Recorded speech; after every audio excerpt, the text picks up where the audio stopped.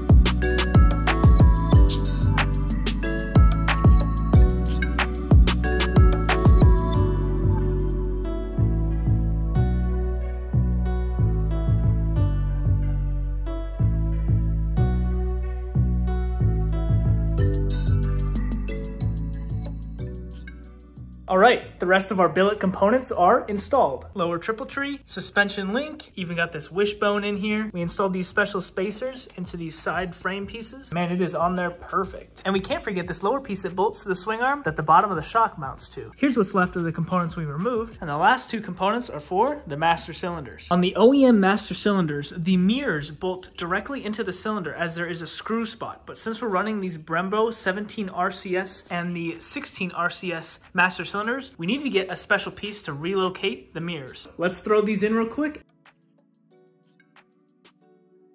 Well, never mind. These will not work. Back to the drawing board. I have something very exciting to show you guys. We are going back to gold forks.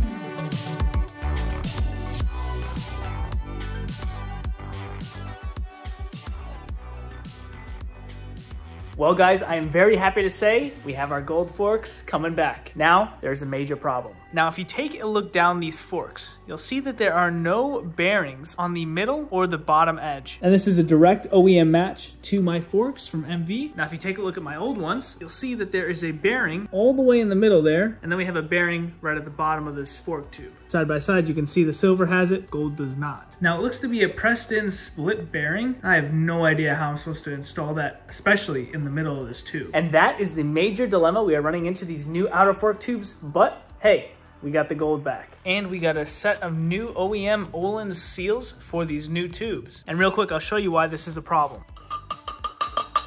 See how it moves around? Then if we put this in the other one, it is a perfect fit with that bearing. So we cannot even assemble our forks unless we get those bearings. SBK Tech Suspension, they helped me find the outer fork tubes for my MV forks. Now, like I showed you guys earlier, you can only buy the whole fork assembly from MV. You can't get it in pieces. But SBK showed me a little trick. On the back of these Öhlins forks, there's an etched in number. Mine is FL907. Now that etched in number is the OEM part code for these Öhlins forks on Öhlins website. And from Öhlins website, you can buy every individual piece. Big shout out to SBK. They taught me some very valuable information. 10 minutes later, just did some research. These actually are called bushings, not bearings. That's my fault. And apparently they're pretty easy to install with the rest of the seals. On the new fork, there's a lip at the bottom there. So when you slide on the new bushing, it stops right at that lip and sits in the groove. Time to find some bushings. 10 minutes later, we just found 2 sets of bushings, not bearings, and we ordered them from AF1 Racing. They're Öhlins and they're a direct fit with these forks. Then we will be able to put it all together. We are not wasting any time. We got new fuel injectors that we're gonna try with our fuel rail. Let's put it all together.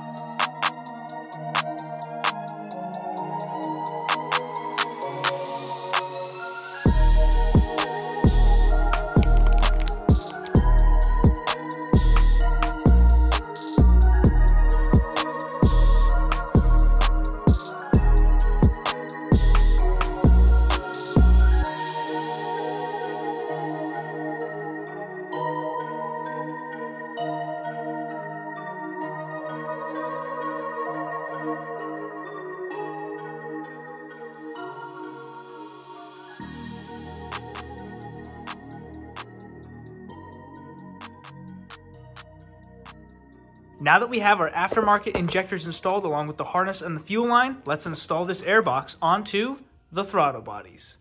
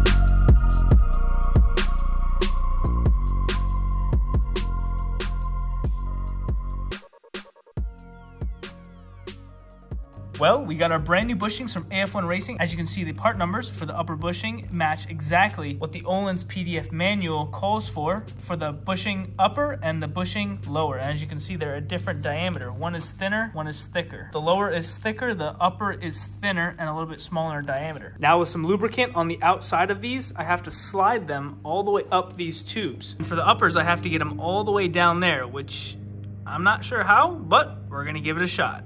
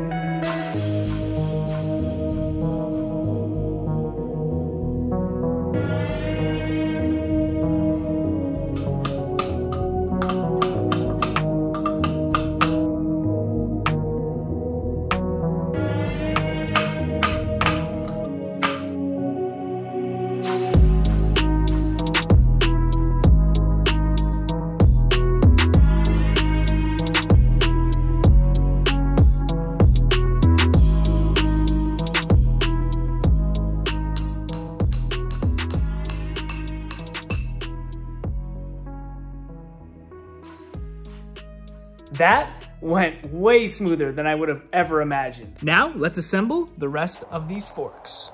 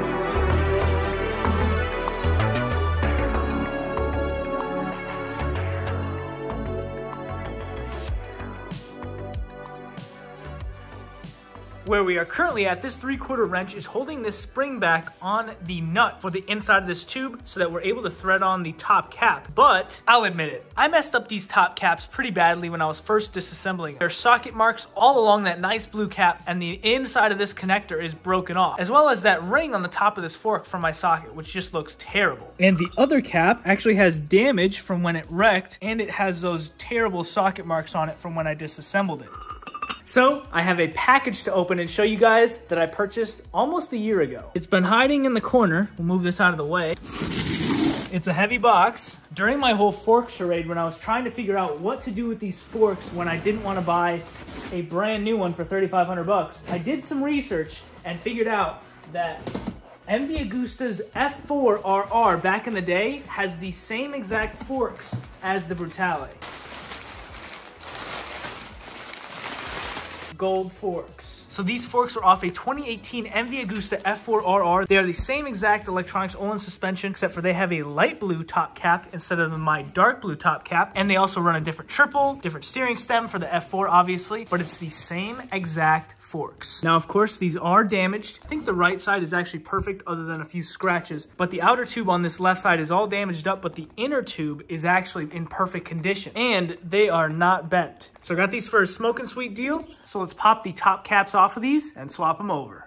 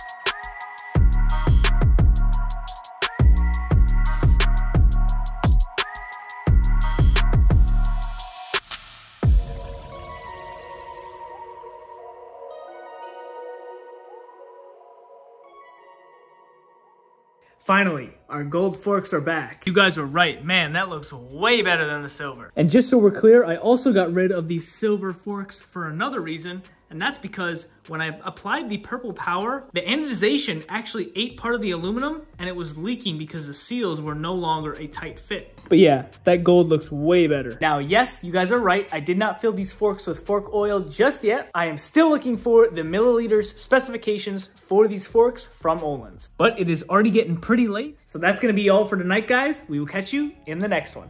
See ya.